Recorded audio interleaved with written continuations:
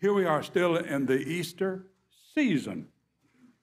And I'm a little bit obsessed with something at Easter. I'm going to be talking to you today about the resurrection body of Jesus Christ.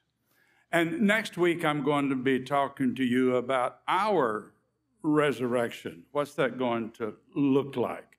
But this week, I want to talk about the resurrection of our Lord. This is important because I suspect that most Christians have an understanding of the resurrection as a resuscitation.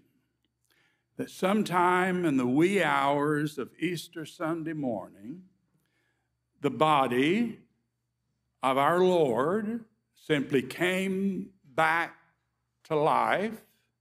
He managed to get the wrapping off of him, the shroud.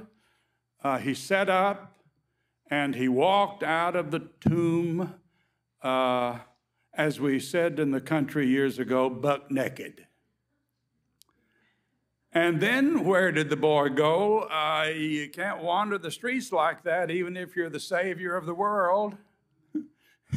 He had to go get some clothes on. Did he visit somebody? That I think is the image of Christians, many Christians, about what happened at the time of the resurrection, that it was a resuscitation of the dead body of Jesus. Don Piper died on January the 18th, 1989.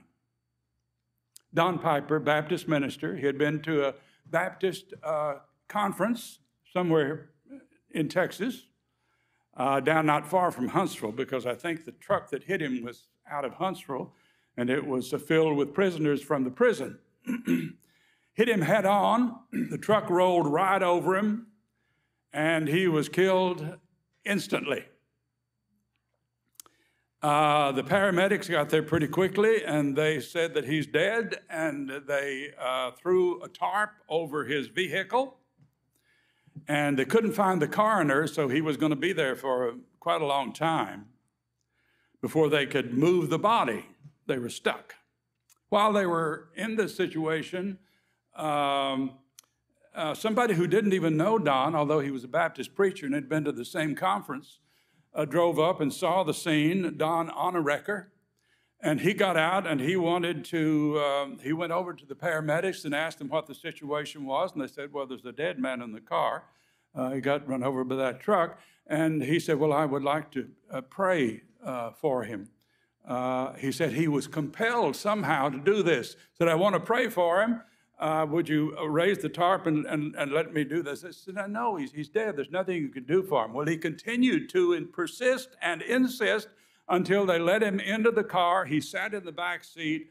Don was in the front seat, Don Piper, and he got in the car and he laid his hand on Don's shoulder. His one arm was nearly severed. There was a puncture wound in the chest.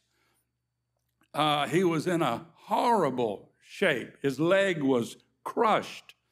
There was not a lot of blood because his heart had stopped immediately, had stopped pumping blood. He was dead. And as Don sat in the back seat praying, he started singing, What a Friend We Have in Jesus. And Don Piper began to sing it with him. What a friend we have in Jesus, all our sins and griefs to bear. And the dead man began to sing, What a friend we have in Jesus. Well, he jumped out of the car and he said, he's not dead. And they said, of course he's dead. We checked him. And they said, no, he is not dead. He's singing, okay? And so he finally got them to check, and sure enough, he was not dead then, although he had been dead for 90 minutes. Don Piper wrote the book, 90 minutes in heaven. He wasn't actually all the way into heaven.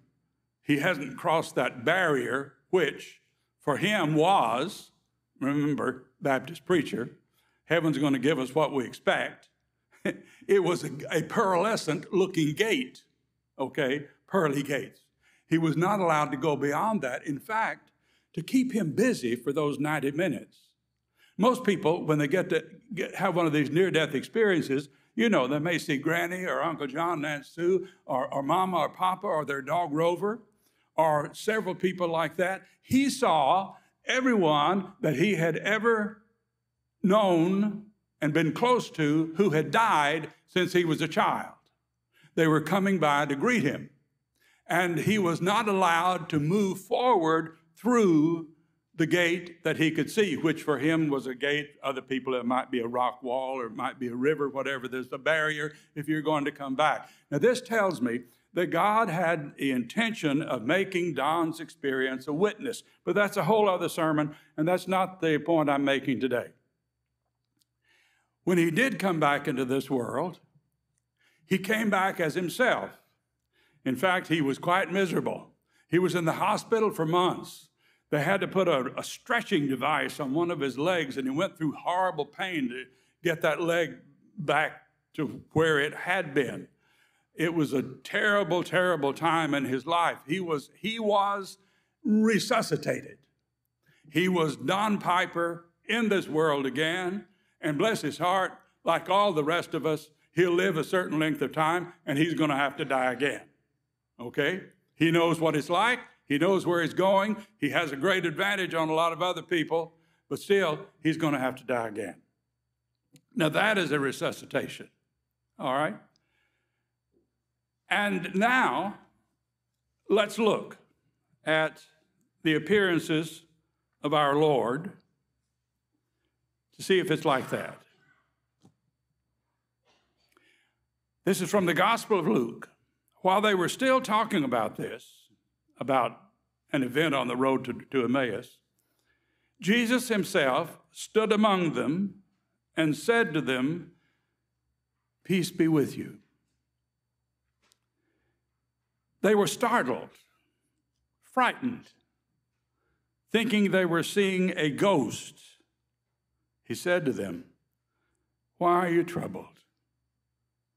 Why do doubts arise in your mind? Look at my hands and my feet. It is I myself. Touch me and see. A ghost does not have flesh and bones, as you see I have here." And I believe it's in the Gospel of Matthew even that he sits down and eats a piece of fish with them. In John's Gospel, Thomas places his finger in the nail wound in the side and in the hands. And there's tremendous emphasis on the physicality of the presence of the risen Christ. But there's another something going on here. Notice the title of the sermon is, let me look and see if I'm preaching the right sermon. I may have to preach something else. May have to switch. The same but different. Same but different. It's obviously Jesus. He is the same. But there is a difference. Notice he did not knock on the door. He did not come through the wall. He simply appeared in the room. So there is something different. This is not just the resuscitated body of Jesus. This is somehow the transformed body of Jesus. Yes, you may question, how often can this one pastor repeat a sermon illustration? Something you've heard before. The answer is 236 times. If the story is important, I'm willing to reuse it. We're going to look again at Scott and Marty. And I want you to notice something. A couple of years ago, this young man says, I was really bad off. I was on drugs, didn't care about myself or anyone around me. After I attempted to commit suicide, I went to the hospital to get my head straightened out. When I got out of the hospital, Marty was there for me from day one. He was by my side to make sure I was okay and that I stayed in the right lane. But after he died, I grieved a lot and started sliding downhill again. Now, this is a young man who is aged 18, and I think Marty was 17 when he died. I started sliding downhill again with the drugs. But about 3 months later, I was lying in the dark on the couch in the living room one night. I looked at the clock and it said 2:05. All of a sudden, I saw Marty about 10 feet away from me. I could see him like it was daytime. He had a white t-shirt and blue jeans. I sat in shock as he looked at me and smiled. I couldn't believe it. One part of me was scared, but I was so happy to see him, I stood up. Interesting, a similar reaction to the appearance of our Lord to his disciples, both fear and joy. Marty came over to me. Everything about him, around him was light, but I couldn't see where the light was coming from. He said, "Don't be upset, okay? I'm happy. Go on with your life. Don't keep your mind stuck on me. Just go on." When Marty was alive, he didn't smile much, but he did this time. He looked like he was more at peace with himself and happier than I'd ever seen him. I gave him a hug, and I could smell his scent and feel his body heat. It was Marty. I could even feel his breath when he was talking. It was the weirdest thing. And then he was gone. What we're talking about here is something that goes on more than you think. This comes from a book called Hello from Heaven. How many of you ever heard of it before? Well, it was a huge hit in 1995. It was a bestseller, and it's filled with stories like this. The people over there, when God thinks it's necessary and okay, they can come and comfort people here. Our Lord had another intention. His intention was to call the disciples to take the gospel to the whole world. And what is the gospel? The understanding that God loves us and God has an intention for our lives, and God has forgiven us, and we have a future with our Lord in heaven. That's the message he wanted them to take to the whole world. But in both instances, it's just a matter of not earthly physics, but heavenly physics. Because anyone who's over there, and certainly our blessed Lord, can appear to anyone in this world in any way they want to. And our Lord chose to appear fully, physically present, to let them know that he was fully alive. He wasn't some wispy spirit off somewhere. he was fully present with them. Now, that's the physics of heaven. I have thought that the weirdest physics in this world, which is quantum physics,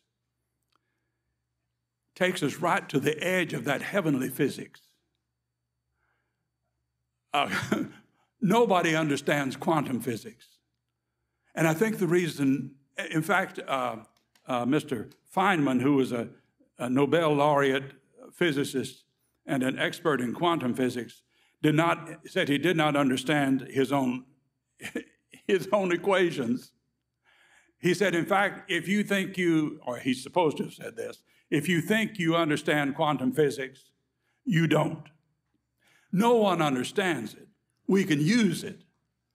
And I think the reason we cannot understand it is because it takes us to the very edge of that infinite mystery just beyond this world, because in reality it is all one world, where this world at some point merges with heaven. So our Lord, yes, he appeared flesh and blood, but he was transformed in that moment of resurrection. He didn't walk out of the tomb. In the moment of the resurrection, by some process that you and I don't know, and if someone explained it to us, we wouldn't understand, and anyway, there's nobody in the world who would understand it either. In a moment, the body disappeared from that tomb. And he is now able to appear to us in any way he chooses. And this morning, he has not chosen to be visibly present to us, although I don't know what you may be seeing. But I want us to understand something. He is spiritually, physically with us this day, keeping that promise that where two or more of you are gathered in my name, there am I in the midst of you. Yes, he may be gathered and would be gathered with people in some great cathedral somewhere with a couple of thousand people present. But he's also at St. Matthew United Methodist Church. Not just, let's just play like he's here, but really here. And he's also going to be with us when we leave this place. There is something absolutely unique about the resurrection of our Lord. Unlike these two young men, unlike anything else that's ever happened in the world. And by the way, I heard someone say the other day, well, this one is more unique than that one. No, if something is unique, it's the only one. And I'm going to tell you what is the only thing about Jesus Christ. In all of the history of the world and all of the history of the universe, as far as we know, he is the only person who, when he left this world, he took his body with him. We are before the one who is present with us now in all of his mystery and the glory of his love. And in our best moments, we can be in awe before him and before God's love for you and me. And I think sometimes the worse we may feel about ourselves, the more awesome God's love for us must feel. Because it's not because we deserve it. It's because we belong to Him. Think about it. What a marvel it is that we know God can handle anything that comes in our lives because we belong to Him. May He be praised. I was riding along the other day and I was feeling a little down about something. And I just started singing this little hymn that we're about to sing. And the longer I sang it, the better I felt. I think that God inhabits our music. Sometimes, hallelujah. Sometimes, praise the Lord. Sometimes, gently singing our hearts in one accord.